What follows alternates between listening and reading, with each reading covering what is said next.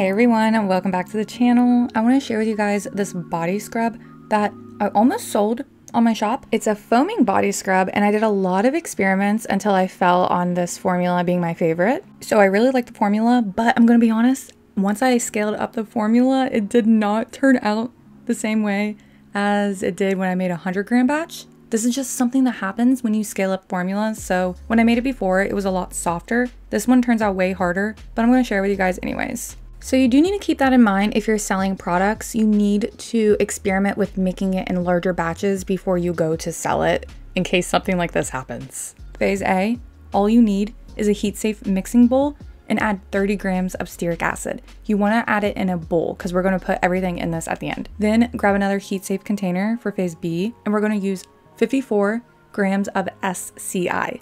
That's 9% SCI. Make sure you are wearing a respirator when working with SCI. And then I'm gonna add in 36 grams of cocamidopropyl betaine. We're gonna gently mix the two together, try not to get SCI everywhere, and it turns into like a really thick paste. It'll be really hard to mix. Now you can remove your respirator and work on phase C, which is 24 grams of distilled water, and then 72 grams of glycerin. Now what you wanna do is create a water bath. I had to make 2 different water baths. Just fill a pan with like a little bit of water, just depends on how big your containers are, and put all your beakers and bowls in there on like medium heat and mix the SCI and cocamidopropyl betaine periodically to help like soften it and mix it all together. It'll be a paste like this, but it'll be much softer and more malleable so you can actually mix it up. Now you want to take the distilled water and glycerin, weigh it and make sure nothing evaporated, but you want to go ahead and pour that into the SCI and cocamidopropyl betaine and mix it gently. You want to try not to create like a bunch of lather and bubbles and stuff. So just mix it a little bit and it'll be like this chunky kind of like watery concoction kind of thing. It's not going to look that great. That's normal here.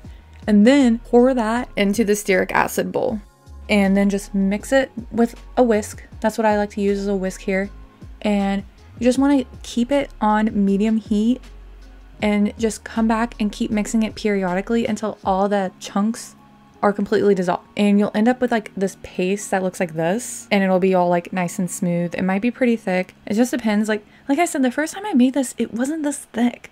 But anyways, once it's cooled to like 100 degrees Fahrenheit, you can put in your phase D ingredients. I use 6 grams of my fragrance oil. You can use whatever fragrance oil you would like. And then 3 grams of liquid dermal plus. This is my preservative. And then I just mixed everything together here. And then I added in a water-soluble liquid dye from Elements Bath & Body, or you can get it from Wholesale Supplies Plus. I'll have everything linked down below. And then I mix that in.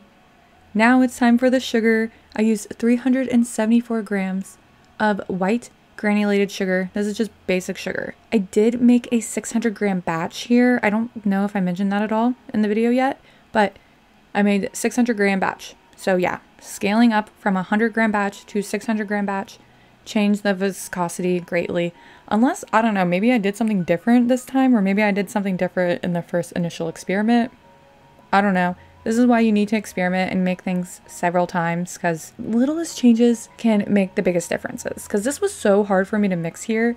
I was just like, oh, this is not the way I remember it. This is like packed in. Basically, I eventually just started mixing it by hand.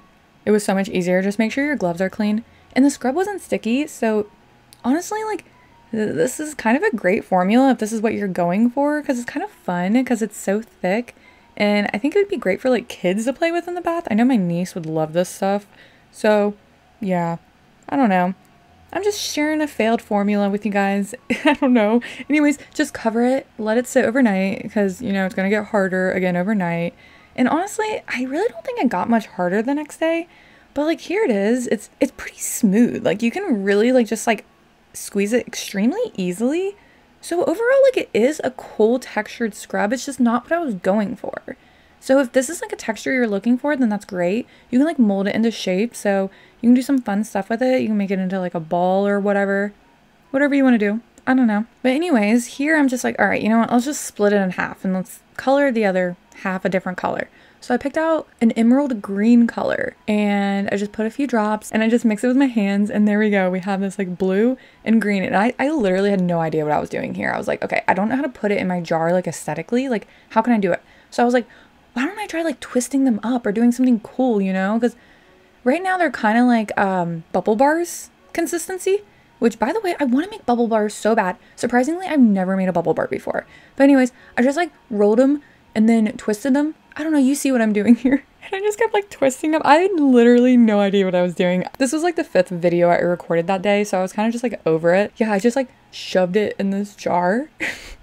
I don't know what I was doing, but I hope you guys enjoyed this formula anyway. And yeah, I just like squished it all in there, and then I did the same with the other one. In the end, they ended up looking like the planet Earth. I don't know how it happened, but basically these are just like planet Earth scrubs. It would have been perfect for Earth Day, but it's not Earth Day. But yeah, I don't really know what this video was. I had to pre-record a month's worth of videos, so I just recorded a bunch of videos last minute. I got carpal tunnel release surgery on August 31st, so while you're watching this, I should be like in the recovery process of it, and I should be able to come back to work sometime in October, fully recovered from carpal tunnel, and I can start editing videos without pain and replying to messages without pain. So I'm excited for that. Hope you guys are excited, and I'll talk to you guys in my next video later.